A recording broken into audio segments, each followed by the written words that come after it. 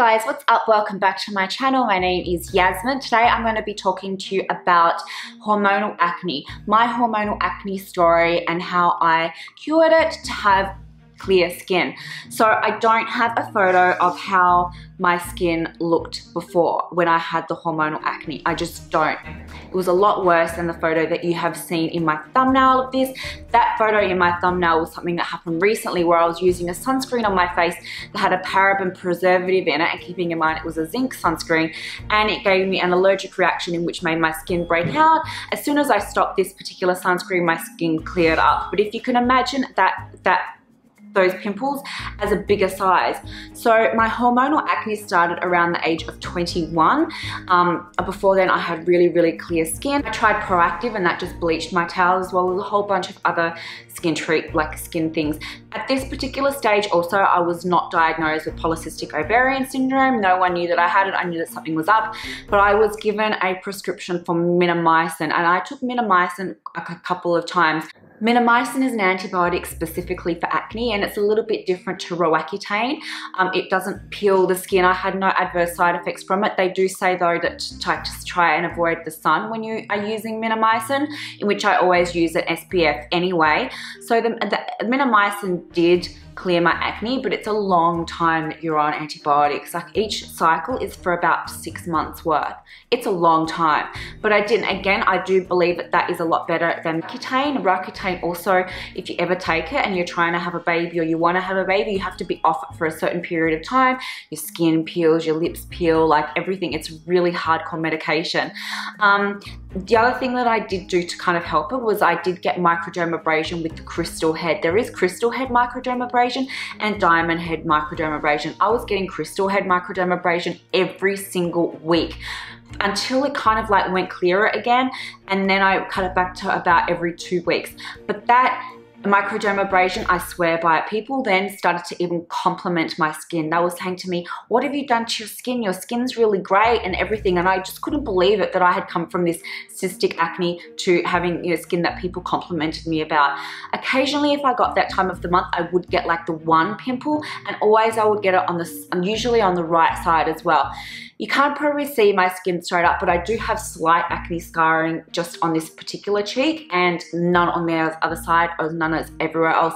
The main place that I got the acne was all on this right side, and when they discovered that I had PCOS, when they were doing ultrasounds on me, my right ovary was always more active than my left ovary. And then what happens when the cysts and immature follicles on the ovary release more androgen. So it kind of like, I thought to myself, is that why my right side is worse than my left? I didn't know, but yeah, this side here I was really bad. I used to pick it. Don't ever pick your pimples. Don't ever try to pop them. Just go and see a dermatologist or a specialist to get the right treatment done. I thought I wouldn't scar. Like, I had no pimples as a teenager. My mother had no pimples. I wasn't brought up like in a house. So I knew not to pop them, but I didn't see any bad scarring growing up that I just thought it's just a myth, right? But no, it does scar your skin. I did get like little pock marks in there, and we're going to go into how I treated those later.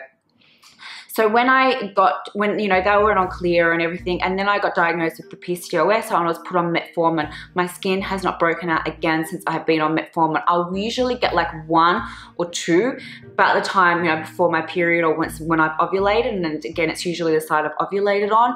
And the only other time I've broken out really badly was that photo that you have in that, which was recently because it was an allergic reaction. Now a very tiny small, and then as soon as I just stopped using it, then it all just kind of went away.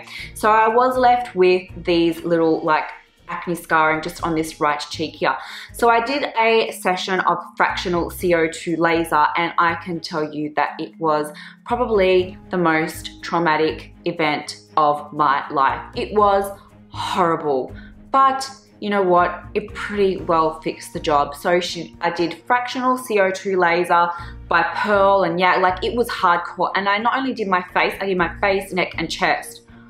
It was hardcore. I looked like I'd stuck my face in an oven, and it had like, here is a photo of I'm just gonna say this, if you feel queasy in any kind of way or you don't like, just fast forward a little bit in this, because here is a photo of me, and this isn't even bad. This is like a little bit healed after quite a few days of what it really looks like, okay?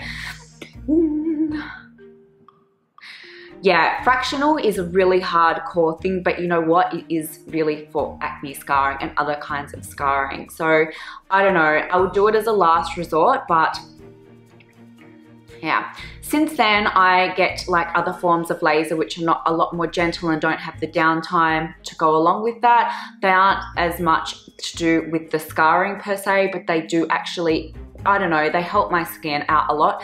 So usually once or twice a year, I will get like a BBL, like a BBL done or a Genesis done. Again, these are not for the acne scarring, but I do believe that they're really good for acne prevention anyway.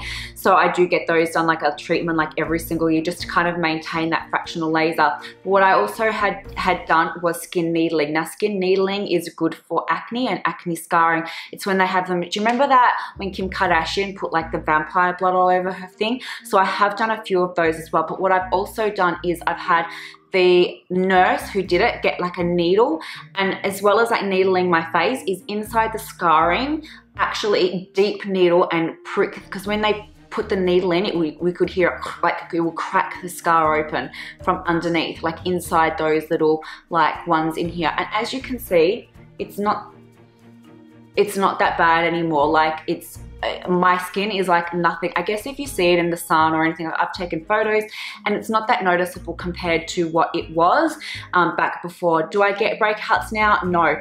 Really, hormonal acne is just that, hormonal, and once you fix your hormones, the rest of it will heal itself. So I recommend that you go see your dermatologist to get the external stuff, you know, go see a dermatologist to get the external stuff done, but you really need to do investigative work as to see what's going on in the inside of you that's causing the outside to present the way that is presenting. Because I can tell you, to develop acne as an adult isn't normal. Like, it's not normal, you know. Like when teenagers get acne as a teenager, it's just that, like, it's caused by hormones and a surge in hormones in the body going woo, like everything's going on and the changes.